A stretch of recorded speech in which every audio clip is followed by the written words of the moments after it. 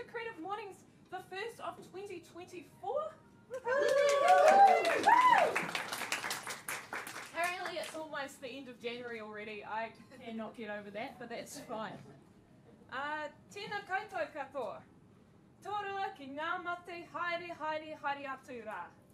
E mihi ana te mana whenua o ngā te toa me taranaki whānui. Kia tātou e tau nei kia ora. Tēnā koutou, tēnā tātou katoa. So, I'm very excited that there's such a big crowd today. Yeah! So I was looking up in the stats earlier, and we haven't had registrations of this size for over a year and a half. So well done to you folks for getting up. Maybe it's a new year, new me, new January thing, I'm not sure. Maybe it's the promise of donuts thanking me, I'm not sure. But regardless, you're here and I love it. So well actually, before I start, who has never been to a Creative Mornings before? Good job, everyone. I love it. Thank you for joining us today. I hope it's enjoyable for you. So for those of you who have never been here before, each month we get a global theme chosen by one of our chapters from around the world. There's about 69 chapters around the world. More. Oh my goodness. But the the theme for this month is rise. So I've got a little spiel that I'll read out really quickly. The sun must set before it can rise. So remember, every setback can be overcome. Each new challenge compels us to tap into our reservoirs of hope and determination. To live a fulfilling life, we must not wallow, we must rise. The phoenix rising from the ashes is such a juicy metaphor. The mystical bird's fiery demise symbolizes the destruction of old expectations and how it's always been done. Every creative act is a transformation. Each new project is a rebirth. We rise from everything that came before. That's why Rise Up is a rally cry for the oppressed. But we should all be shouting because our personal and collective empowerment are intricately linked. The rise of different voices creates a rich and more vibrant society. The goal is not reaching the top, it's lifting each other up. Together, we rise higher. There's the stats I wanted to show you that we'll talk about in the book. 69 countries around the world have Creative Mornings. There are 238, now I got that so wrong, 238 chapters in different cities around the world. Someone said to me before that they signed up first for Vancouver. Who was that? Here we go, Vancouver Creative Mornings, amazing. Shout out to our wonderful helpers and sponsors. All good for oat milk, $2.57 for this gorgeous venue. If you haven't been here before, come check it out during the day when it's a co-working space. Sarah on photography is roaming around the beautiful yellow pants today. Home entertainment, Andy's not here today, but we do have Ethan who's filming today. Woo! Woo! Thank you. Energy, guys. Libertine blends for our tea, Coffee Supreme for the amazing caffeination, and Tiffany's water, Fix and Frog peanut butter. Nada Bakery for our gluten-free loaf. Woo! Nada Bakery is my local out there at Tawa. Colour Crafts for the labels. Bad Baker for our cookies. A special today, Dough Bakery for our beautiful bread and donuts. Woo! And, yay! And 6 Barrel Soda for our speaker gifts. Shout out to the amazing volunteers that come here super early and help me set up and make you breakfast and make you coffee and all of that. There's one of them coming in. If you'd like to be part of our volunteer team on an ongoing basis or kind of one-off or whatever works for you, come chat after the session or flick us an email or DM us on Instagram. We'd love to have your help. You can follow us on things if social media is your jam. And we've got a hashtag, apparently. Hashtag Creative Mornings and hashtag CM Rise for this month, for the month of Jan. Hi. And without further ado, I'd like to welcome our guest today, Mia Tracey of Dough Bakery and Pickle and Pie. To give you a little bit of context, I thought it was real funny because bread rises. But also I went to a wonderful bread making workshop out at Dough HQ, and Tim, who's Mia's husband, told me their story, the story of Dough Bakery, and it really resonated with the theme of rice. So I hand it over to Mia. Round of applause.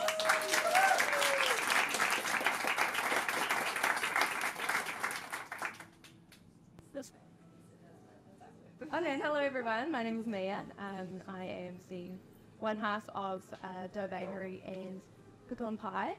I'm excited to be here. I feel the theme of Rise, talking about us, is super generous thing.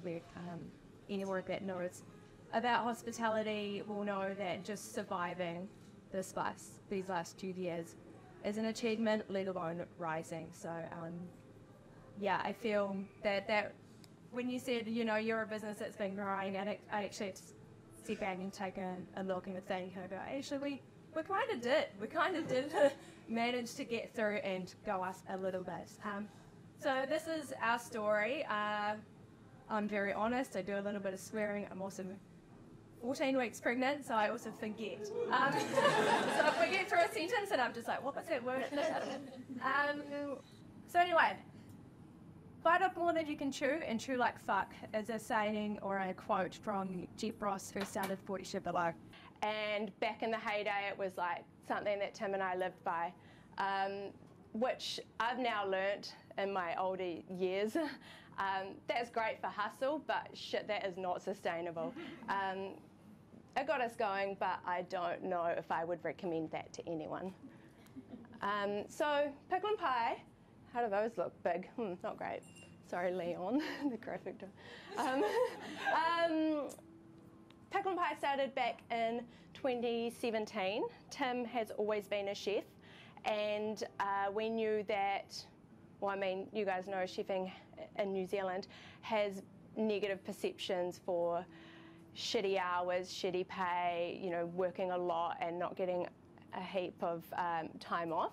And so we thought, if we're ever going to be able to control our lifestyle, we need to do something for ourselves so that he's not always working for the man, which is so silly, because once you own your own business, there's no such thing as like time off or annual leave. But you do get some of the good. So we started Pickle and Pie.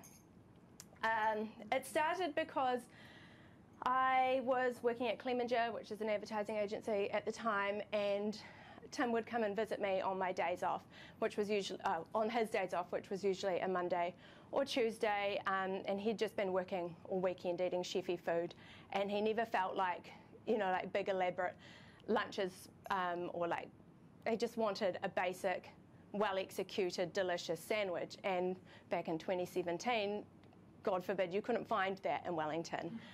You can now, but anyway, so we're like, why don't we open a sandwich shop? So that's how that started. We started researching, okay, who does the best sandwiches? Well, it's got to be the Americans, New York City, think like Katz's Deli, Reuben sandwiches. So we're like, okay, cool. Let's go and open something that sells Reuben sandwiches. We'll call it like a Wellington take on a New York deli, and we'll make our own pickles. So we did. And then we thought, okay, if we're going to do an American deli style, we'll have to make whole, like sweet pies, like lemon meringue, pumpkin pie, apple pie. And we started telling people, we're opening this place, it's called Pickle and Pie. And Joe Blogs and our friends and, New Zealanders, they're like, Pickle and Pie, cool, so you're going to do steak and cheese pies. We're like, no, it's a American deli. They're like, no, you've got to do steak and cheese pies or like meat pies. So I was like, New Zealand, why don't you just let someone do like their niche? And actually I've learned that you can't always push against it, because the people want what they want, and you just got to give them a little bit of what they want. And that's when we learned that actually meat pies and pickles, they go together. So we found a space. We signed a lease based on artistic drawings and architectural plans, and knowing what I know now, that we have 6 different landlords, 6 different sites, I would have negotiated so much harder. So never roll over. If you've got a concept that you think is going to add to the city's vibrancy or the landlord's portfolio, you can negotiate hard, and we didn't. But anyway, this is what it looked like when we opened. Actually, it was slightly worse. There were like barriers around it, and all because the council hadn't ordered the pavers outside on time. So, but you know, we were running out of time, and we were starting to have to pay the rent, so we just opened our doors. Remember that, Elsie? Yes. I didn't know this was going to be recorded, and I would not have put this photo up. But anyway, I said I would give you the warts and all, and this is a very unflattering photo, and it just shows how, like, this was us 2 days before we opened. We were so tired.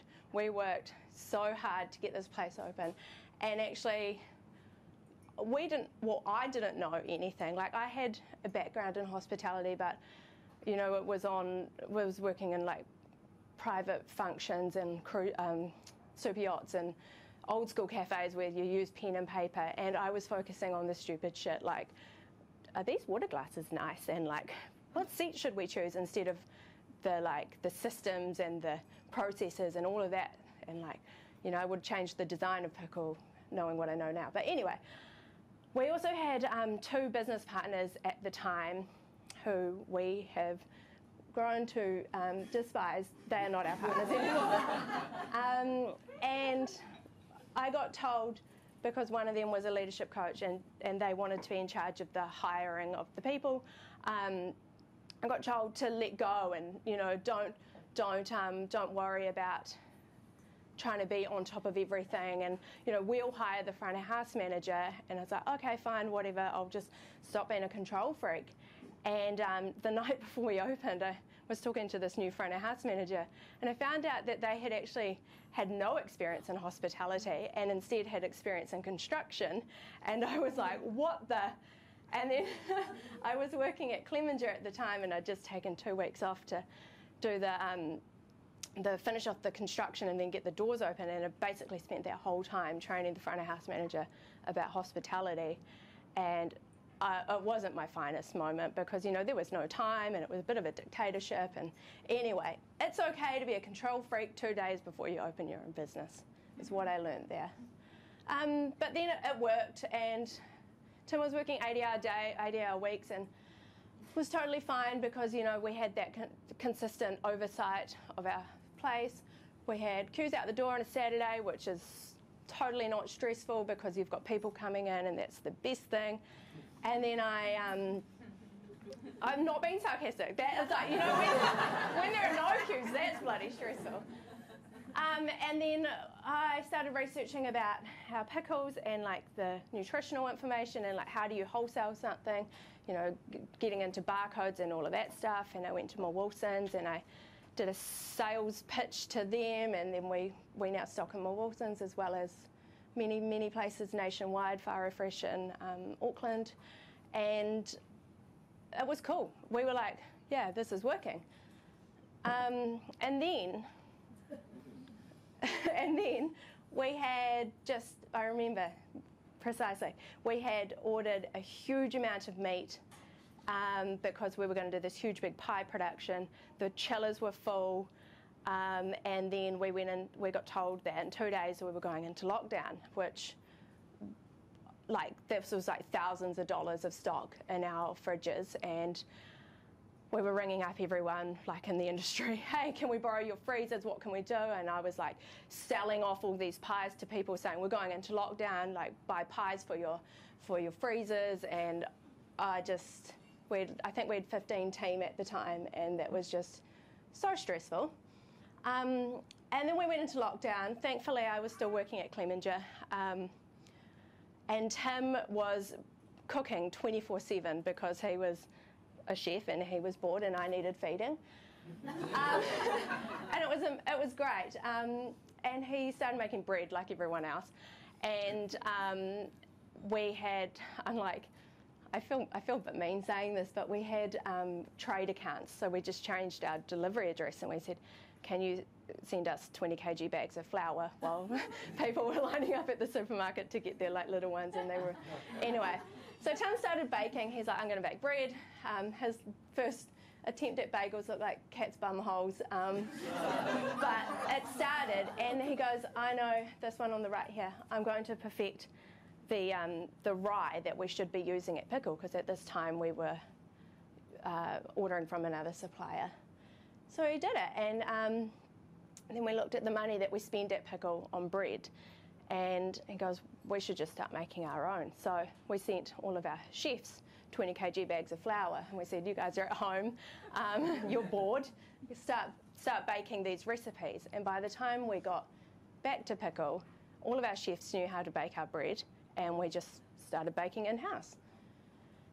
And then I think it was, what do you call it, level 3 lockdown or whatever, and you could order takeaways, contactless pickups and that sort of thing. And so we opened up Pickle again, and there was no one. There was no one, because no one was working in the city, and we'd be lucky to turn over a couple of $100s a day. And we had, I think at that time we had to start paying our team again from the business, and it was really stressful. And then my mum had this, she's a florist, and she had this little green caravan which she used to sell flowers out of at the market. So we bought it off her. We put a coffee machine in, and we put a toasty pie, like a grill and a pie warmer, and we started selling pickle and pie for as a pop-up out in Silverstream in Upper Hutt. And then we started getting queues down the street, and we're like, oh, maybe this will stay for a bit. So we rebranded it, and we got a food truck. And this was doing 3 times the revenue that Pickle and Pie in Wellington was doing. But Wellington obviously had exorbitant rent to cover. So anyway, the queues started happening, and the mayor of Upper Hutt, Wayne Guppy, bless him, sent the director of the gallery, the local gallery Whirinaki, down, and they were looking for a tenant for the cafe space. So go down and see those people with the queues and say, can you put Pickle and Pie in the gallery? I said, God, no, we are not opening something in Upper Hutt. I've spent half my life trying to get out of here where I'm from. And I actually worked in that very space when I was 14. I was like, I'm not going back. And so there's that saying, cut off your nose to spite your face. The rent was really good. I knew, a thing or two about negotiating with landlords. And by this stage, we knew that the bread that we'd started making in-house at Pickle and Pie was going to take over our tiny, tiny fridge. So we opened Dough Bakery. We looked, there was actually a bigger kitchen as part of the lease, and we're like, why don't we just take over that, we'll start a bakery, we'll sell bread to ourselves at Pickle and Pie, and then eventually we'll start wholesaling it. It's cheap rent, what have we got to lose? And also, I keep saying, I say silly things like, I hate Upper Hutt, it's so ugly, and no coffee, there's nowhere decent to eat. And we thought, why do we keep complaining about this, but we're not going to do anything to change it? So we thought, okay, let's do something, let's change it, let's put our best foot forward. And then we opened, and this is a totally random photo of a shoot that I was on when I was working at Clem & Jack, because I didn't learn. It's to say I didn't learn. When we opened Pickle and Pie, I took 2 weeks annual leave. And when we opened Dough, I was on a night shoot filming a drunk driving ad, which went, a night shoot you film through the night. And it was 5 nights in a row, and it was, I think we wrapped at 4 o'clock in the morning. I got back to the hotel, and then my flight was at 10. And then I went back to Wellington, and I started hanging wallpaper at Dough. Do not do that, because I don't know why I didn't learn. There's still mistakes in Dough that I can't see past. And if you're going to invest your time and money into something, just bloody invest your time and money into it. Anyway, it's a great shirt. It's a good ad, so I'm very proud of it. And yeah, things were going really well at Dough. COVID was kind of gone, and people, the public had money again, and they wanted to, spend it and do things and go out and see people. And then we went back into lockdown. And I think at this stage I was 4 or 5 months pregnant. Again, I didn't learn. overnight, I think like we were in lockdown and then the government decided, okay, you're going to be able to do deliveries or contactless deliveries if you're a business that, you know, meets XYZ. So overnight we made a online ordering thing, which sounds so silly now because you can buy anything online, but at that time we didn't, and we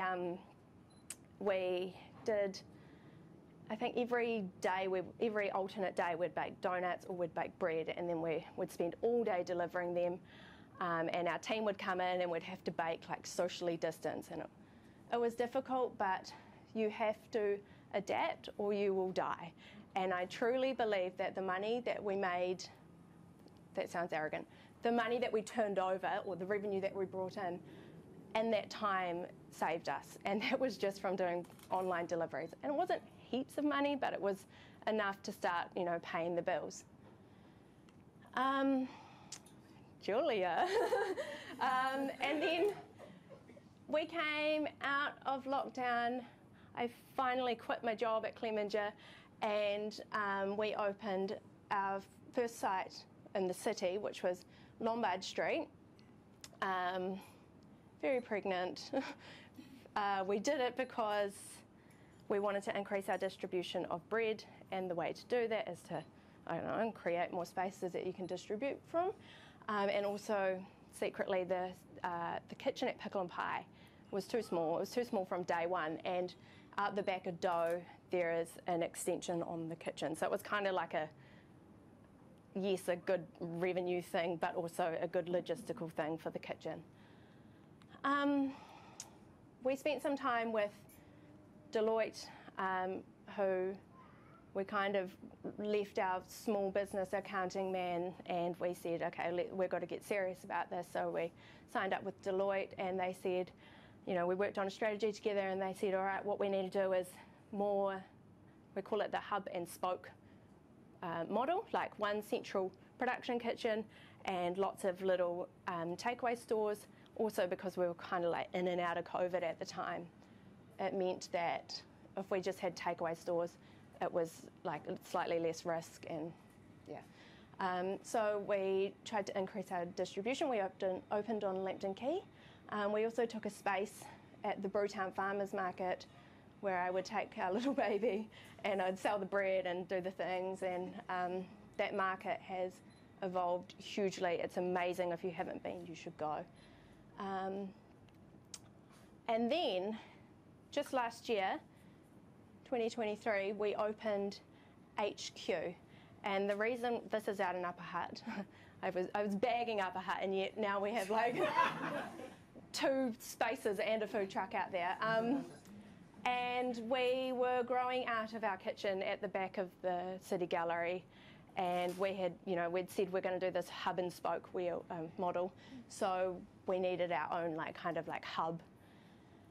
And I'm super proud of HQ because it's a place where our team have lockers. There's a staff room where you know, can eat your lunch. There's natural light, and all of these things sound so basic, but actually they're overlooked in hospitality, and we have this goal to like really not reinvent, but you know, just put hospitality on the map for being like a great industry to work for.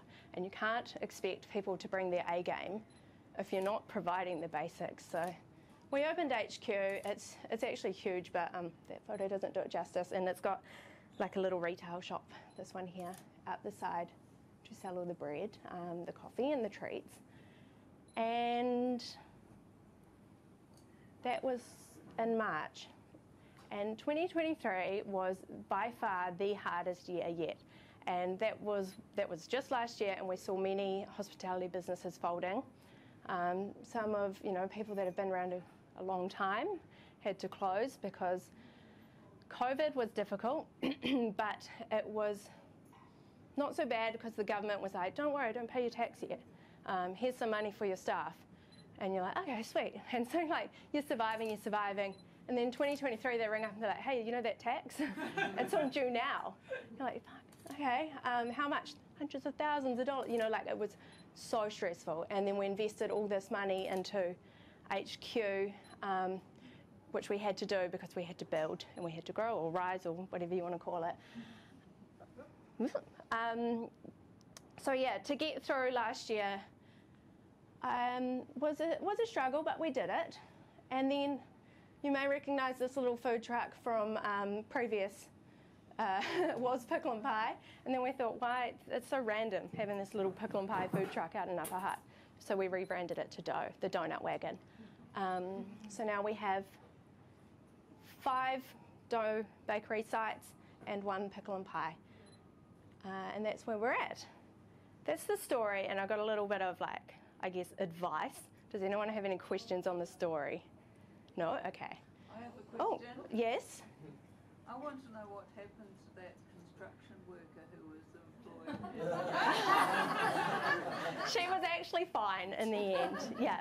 Eventually she left, but not for bad things or anything, and she turned out fine. I mean, hospitality is not, it's very helpful if you have knowledge when you're setting something up, because you know, like, this is the easiest way to run things, the most efficient way, you know, whatever, this is how I would divide a restaurant into sections or whatnot.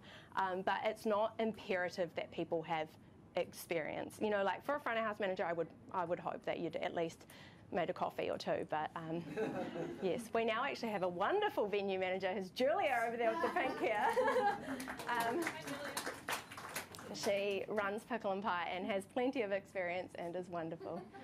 But yeah, and there was nothing, and me saying that about her, that was nothing personal about her. It was just the fact that I was told by our business partners, let go, don't worry, we'll take care of everything. And then, like, what? Why? I shouldn't have let go in that situation. So lessons learned over the last 6 years: save some goddamn money. And this goes back to my first point about bite off more than you can chew and chew like fuck.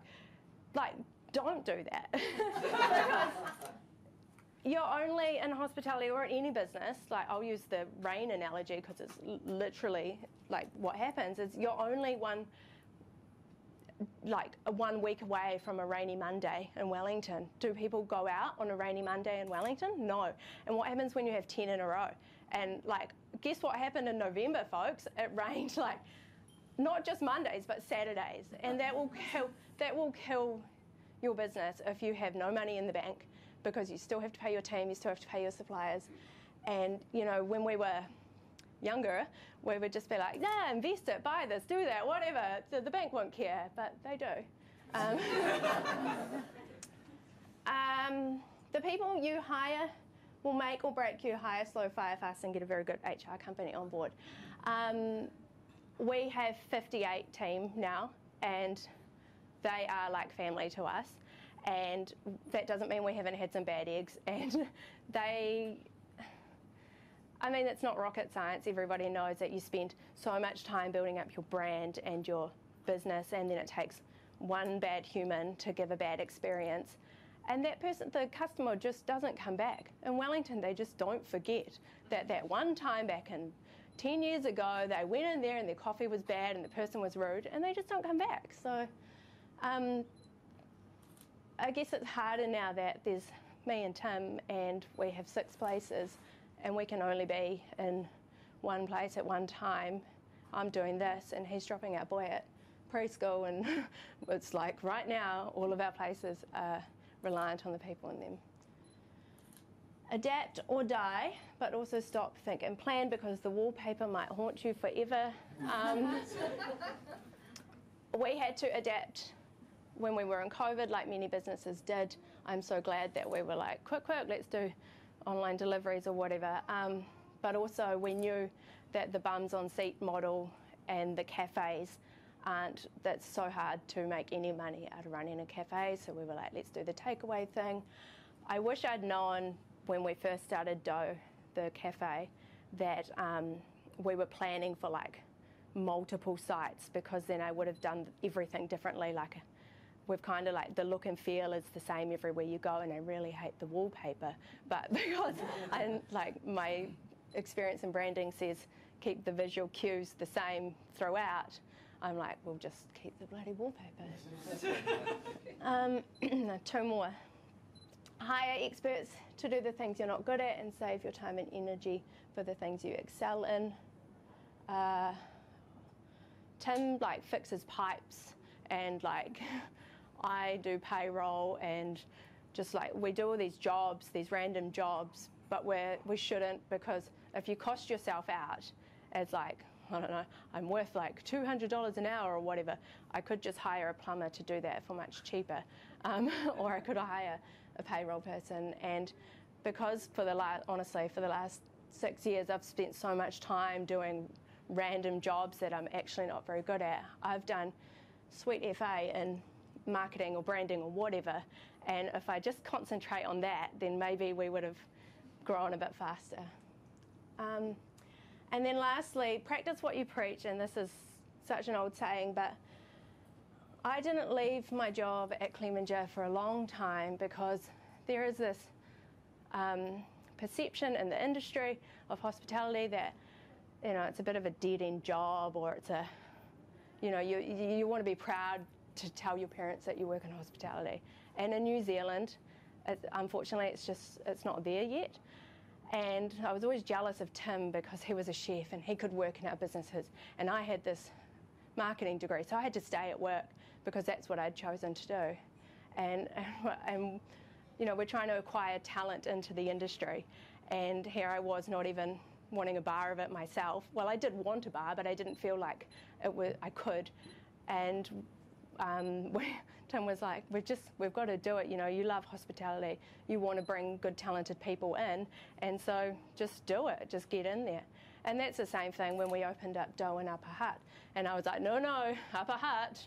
It's like, well, actually, if we want to change things for the way that we want to see it, then we've just got to get in and do it. And that is us. Yeah, we rose a bit. So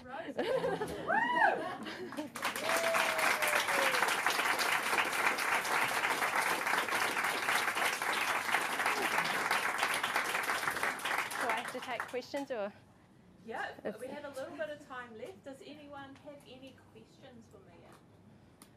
No. Perfect, thank you. Okay, that's fine. I have a question. Oh, hello. How do you find time within, because I'm sure you have so many things in a given day managing so many businesses, how do you carve out time to like be creative and think about the new business stuff? I shower twice a day. Seriously. In the shower, is that what you said? That's like Nice. Shower, driving. Okay. Or sometimes you just got a time block. Like this year, because of the chaos of last year, and we didn't want to do that again, and with a baby on the way, we were like, we're going to do some planning. So Tim and I sat down for a good week, and we like planned all of our financials and when we're going to do things. And then, yeah, you kind of write yourself little briefs. Well, I do, because I'm a bit weird like that. Mentally, of like, oh, what are we going to do for Easter? You know, what are our hot cross buns going to look like? And then I just like have to go away and think a little bit. Yeah.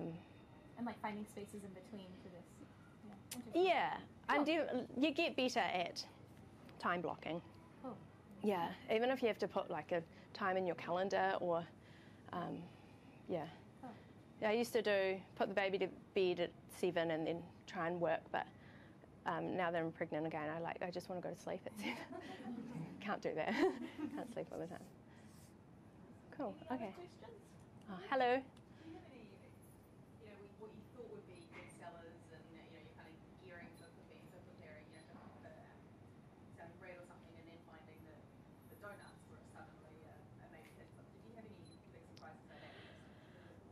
Yes, and it actually annoys me a little bit because what we wanted to do is not what the people want, and so and you try and like nudge away from what the people want, and they'll catch up, and they'll like what you like, but no, you have to give them what they want. Yes, bestsellers. I mean, I never thought donuts would be such a hit.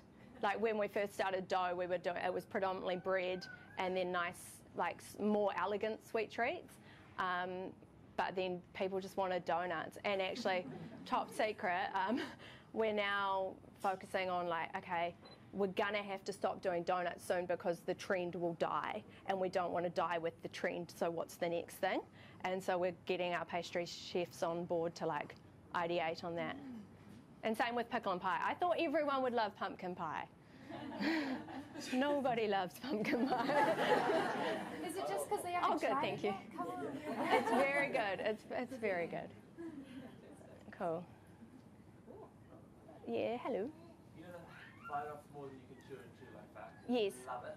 And then I love what you said about, but it's not sustainable. Yes. Is chewing like fuck an important doorway that you must go through to be able to say that? Absolutely. Or is there lessons that you can actually say, chew less like fuck? Chew slowly and digest. No, Tim and I are firm believers that you need to get off your ass and work. And my little brother has a business right now, and yesterday he was at my mum's house sleeping on the couch at 3 p.m. and I was like, get off your ass, because it doesn't, I don't know, maybe it does come easily for some people. Maybe if you're an investment or finance or something, you don't have to work as hard, I'm not sure. But I think you do have to do that, and you have to go through, I don't know, why wouldn't you? You've got your money and your energy on the line, so just do it. But don't do it forever, because you can't. And maybe the chew like fuck thing was like more of a financial thing, like bite off more than you can chew. Don't just over invest in things and end up with all the debt and the interest. And hello. Hi. It just sounds like you and Timmy are an amazing team and you work really well together. We do, and I'm actually very upset that he's not here. We do. We are a great team. We weren't married when we started this, and now we could never get a divorce because it would be a real mess. But and we know what we're good at. You know, I can't cook. I don't, because I don't have to, but he does all the cooking. He leaves anything remotely creative to me. And then, we just bounce off each other. We trust each other. And we would never, or I especially would never get another business partner, because I've been burnt and I don't, maybe do it, I don't know, but they didn't contribute much to us. So find a human that you work well with and go far. Oh, hello. Doesn't anyone have to go to work? Okay. Julia does.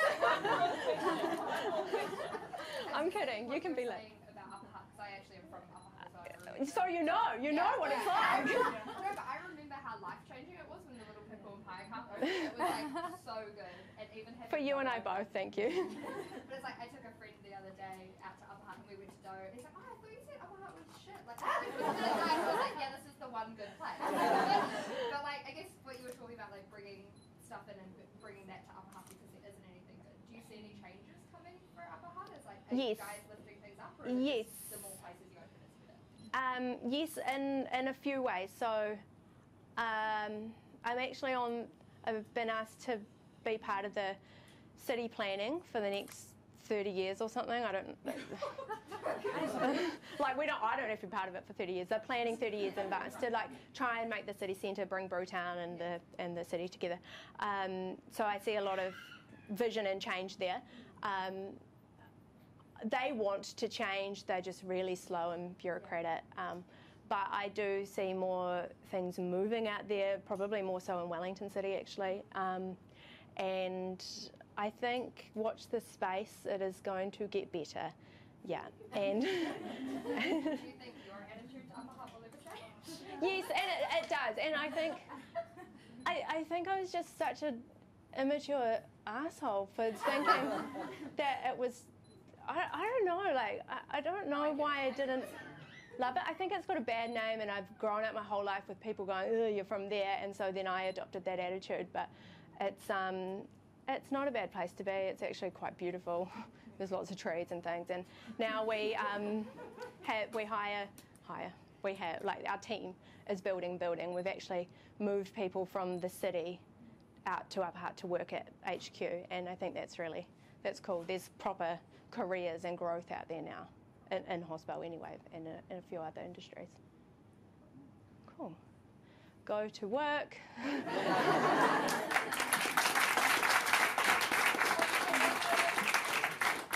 Thank you very much, Mia. As someone who's also from Upper Hutt. I knew that though, because you came to the class. I know, I did. It was such a good. If you ever want to do a bread making workshop, hit these guys up. Really awesome fun. I was like, I'm going to not be a designer anymore. I'm going to become a baker. Yeah. Haven't yet, but we'll get there.